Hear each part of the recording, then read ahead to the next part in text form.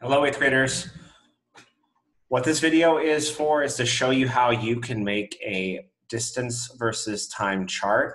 So this is using Google Sheets to make a chart, and then how you can then use that chart to make a graph. So I'm going to go over this on how to do this.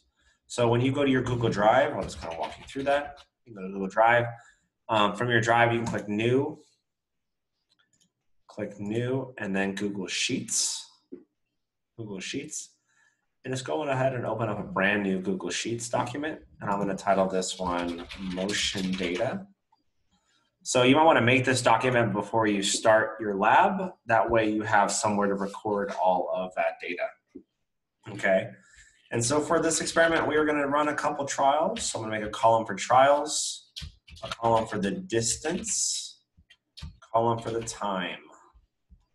And for the distance, I'm going to put my units. So I'm going to work in centimeters. For time, I'm going to work in seconds. And then finally, we're going to calculate the speed.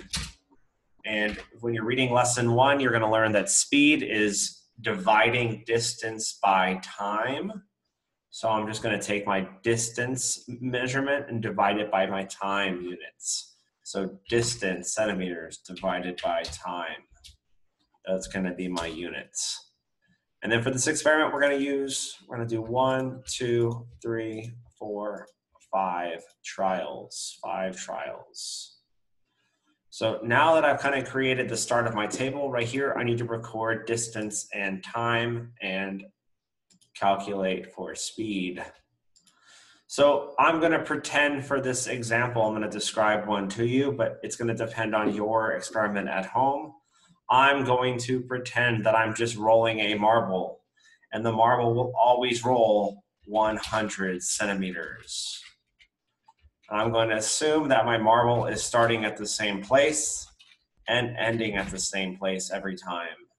So depending on your experiment, you might have the same number 5 times. You might not if your object is not moving the same distance. Then I recorded myself with a timer for how long it took my marble to travel. I took a measurement to measure how long it took my marble to travel. So I might be on something like this. I'll show you guys an example. Maybe I'm doing an experiment like this at home. I have a marble and a ramp, and I'm just starting it and letting it roll down the ramp. And I'm recording the time it takes to get there. Right there. Maybe that's what I'm doing at home.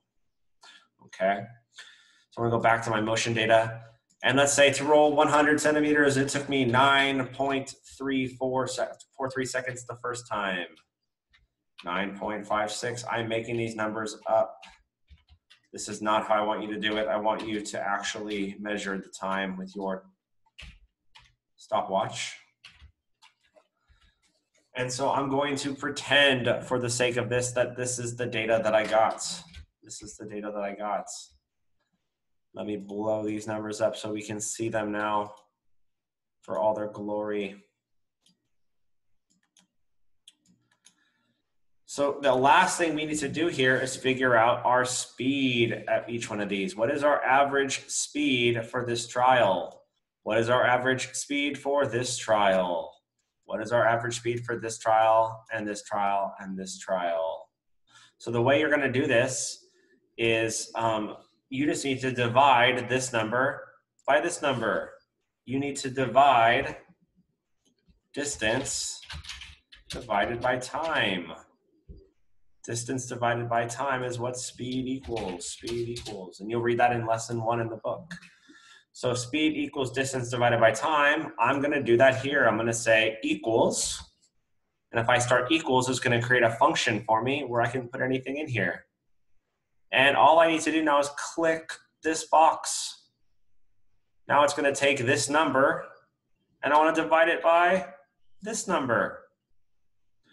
So what I've done here is I've created a function where speed is equal to the distance, this number, divided by this number.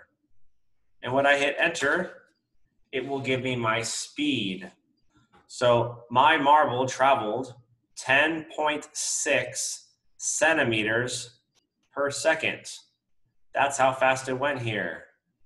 And we can reduce these numbers here. I'm going to click this to decrease the decimal places.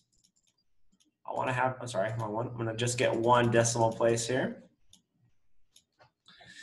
And now you have two options. You can do that each time here. This equals B4 divided by, this is my row, or my column, C4, or this number right here. And I get a similar number.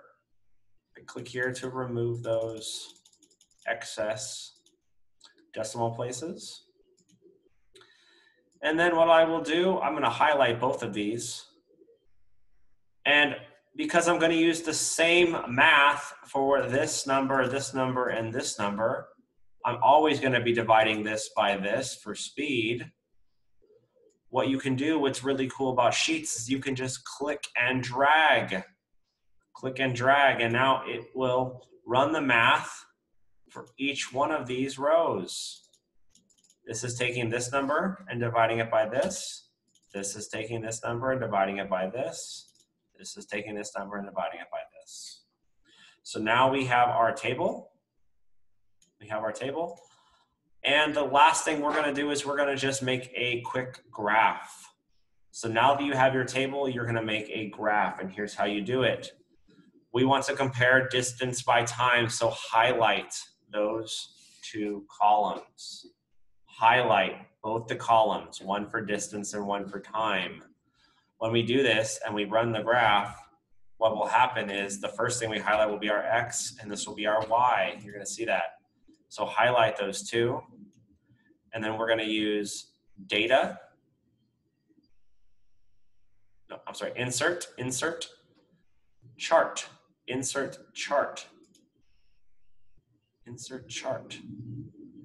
And you can see here, it has created for me a chart. There's a lot of different chart options right here. We can change the different ones. You can go line graphs, column graphs, scatter plots, maps, all sorts of stuff. For today, let's go ahead and do a scatter plot. So I want everyone to select scatter plots. After you have selected scatter plot, you have your data. This is your chart.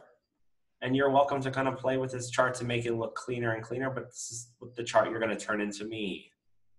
So if I click on my data, I click on the little points here, it's going to give me some options. I can change the color of my little circles there. I can also change the point size to make them a little bigger to see.